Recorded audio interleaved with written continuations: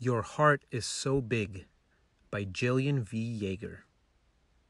He was a brave, loving, playful, and very loyal dog. His owner, Kevin, died and left him with his family. Sadly, they did not want him. He kept searching for Kevin but could not find him. He'd never felt so hurt and sad before, and so alone. At night, he slept in Kevin's red truck, but kept a keen eye out for him. Kevin! Kevin, where are you? I am cold, hungry, and sad. I have no friends, no one to play ball or have fun dancing with anymore. I miss you, cried the poor dog. During the day, he looked for food in the trash. No dog food, chicken or pizza? I will take anything, he mumbled. On this day, he could not find any food, poor dog. He wondered if anyone would help him. He searched for food until nightfall. On this night, on his way back to the truck, he met Jack, who lived nearby. "Hello, handsome. How are you?" "Nice to meet you, sir. Please help me. I have no one," cried the dog politely. "What are you doing here all alone? Let's get you out of the rain," said Jack. He was so happy to be out of the rain and to get some food. Thank you for saving my life. I will never forget you," said the dog. "You are a very special dog. I will never forget you," said Jack. "I hate to give you up, but I will find you a good home," said Jack. The next day, Jack and his friends made and hung flyers hoping to find the dog, his owner, or a home as soon as possible. Jack felt wonderful that there were two brothers, Rob and Chris, that wanted him for their sister and nephew. He knew this would be the perfect family for the dog. Rob and Chris picked up the dog. He left with excitement for his new home, smiling from ear to ear. "Little man, do not be scared. Our family will take good care of you, and we have a surprise for you," said Chris. "Yes, a little guy who will love you like crazy," said Rob. They called their sister. "Nicole, we have a present for our nephew. Meet us at my house soon," said Rob. Shortly after picking up the dog from her brothers, Nicole arrived home with the dog. "Mommy, you brought home a dog. Oh my gosh, am I dreaming? He is so cool. I love him. This is the best present ever," said Jake. "He is a gift from your Uncle Chris and Rob. He is a little hungry and lonely, but I know he is much better now," said Nicole. Jake and the dog were very happy to meet each other. "I am not sure who was more excited, you or the dog," said Nicole. "Mommy, he loves to get his belly rubbed," said Jake. "What should we call him?" said Nicole. Let's call him Shane," said Jake. "That is a good name, young chap," said Shane. They all laughed and bonded as a family. The next day, Nicole and Jake took Shane to get a checkup. He was scared, but after meeting Dr. Mary and new friends, Ella the cat, Toby the deer, and Rupert the turtle, he had a good time. "Shane, you are in good health. I will see you next time," said Dr. Mary. "Thank you, Doc. The pleasure was mine. And I will see you three amigos in the park," said Shane. On their way home, they walked by the ice cream parlor. Jake asked politely, "Mommy, let's celebrate with our new family member and to his good health." With his ears perked up and a big smile, Shane felt so happy he wanted to make the toast standing with big smile. "To my new family, I love you," said Shane. They all laughed at Shane's excitement. "I love you more, Shane," said Jake. Soon they arrived home. Jake and Shane had fun playing. "I am in heaven. I am never leaving you, Jake. More belly rubs," said Shane. Jake told Shane, "You are the best gift ever. I will take good care of you." "Me too, but focus, Jake. More belly rubs," said Shane. Jake and Shane were always together. Shane had so much energy. "Look at me, Jake. I can boogie. Can you?" said Shane.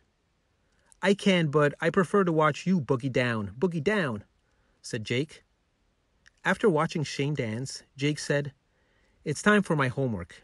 You can take a nap." "No way. I will be awake just in case you need my help. I promise I will be quiet," said Shane. "Let's boogie to the homework," they both sang. They became best pals forever and ever. Every day, Jake would run home from school to play with Shane. "Let's go to the park, Shane," said Jake. Shane replied, "Oh my goodness, you are home so early. I am still taking my nap. Can you go back and finish your education, young chap?" "Huh? Excuse me? You are being stubborn. You can take a nap later. Let's go. You will meet my best friend Lee and the others. I told them about you at school today. Everyone is excited to meet you," said Jake. "Just a couple of stretches, my sweet chap. Let me choose, the couch or park. Because I love you, I choose the park," said Shane. "Yeah, Shane, that's the way to do it. You were awesome," said Jake. After playing for a long time, they were all tired, but Shane had a bundle of energy. "Bring him back tomorrow and every day. We had the best time with Shane," said Jake's friends. "He is so fast and catches the ball like a pro. Let's play ball again tomorrow. Bye, everyone," said Jake. Everyone said goodbye to each other and went home. Shane enjoyed his new life and new friends. Sometimes he played with Jake's friends, and at other times he played with his friends. He was very grateful to Jack for finding him an awesome family and wanted to let him know that he was fine. Jake and his friends, Elsa, Toby, and Rupert, went with him to find Jack. On their way to find Jack, Shane almost fell in the river. Poor Shane. "Whoa, whoa, whoa! That would have been a disaster," said Shane. They searched the neighborhood but could not find Jack. He sent his friends home, but he kept looking for Jack. He entered the city and was determined to find Jack. Finally, he sees Jack across the street sitting on a bench. "Jack! Jack, it's me! Remember me?" he chanted. With excitement, he barked louder and louder, hoping that Jack would see him across the street. Shane raced across the street. "Phew, that was close. Coming, Jack." Shane sighed with relief. He barely escaped getting hit by a blue van. Jack looked very sad. He was worried about his friend. Shane remembered what it was like to be all alone and afraid, and did not want his friend, who saved him, to suffer. He wanted to help Jack the same way that Jack helped him to find a home and a family that can make him happy. "Hey, buddy, what are you doing here? It's so good to see you happy and healthy." "I am not doing so well. I have no home, just like you a few months ago," said Jack. "I lost my job and my home," said Jack. "I sleep at the shelter. Things will get better. You are here, and I feel better already," said Jack. "Jack, you look weak and hungry. The only thing missing is for me to find you on a rainy night." "Don't worry, you taught me how to be kind. I will help you. Please cheer up. I will be right back." Shane ran over to the bakery to get Jack something to eat. He returned with a sandwich for Jack. "Thank you, Shane. I remember giving you food when we met," said Jack. They both talked about their very similar situations. Shane told Jack, "I will find you a home and a family like mine. They are the best." "Thank you, buddy," said Jack. Shane gave Jack lots of licks and kisses. Unaware of where Shane could be, Nicole and Jake drove through the neighborhood. They could not find Shane anywhere. "Mommy, I hope he is not lost. We have to find him," said Jake. "Let's check the city. We will find him. He is a very smart dog," replied Nicole.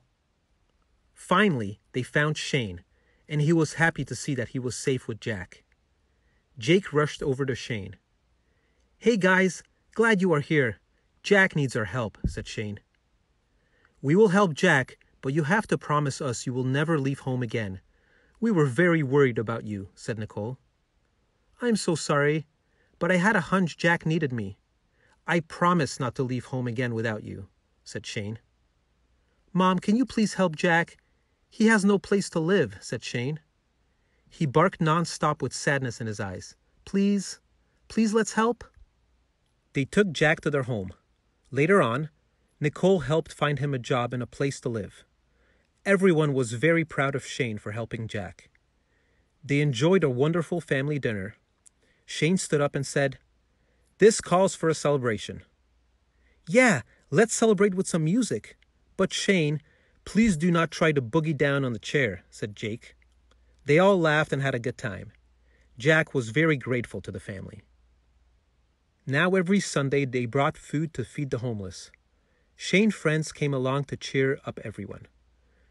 Shane was so happy he looked at everyone and said, "We can do great things when we come together. Cheers to my family, friends, and my good friend Jack." Nicole replied, "Cheers to you, Shane. Your heart is so big. You have so much love for everyone."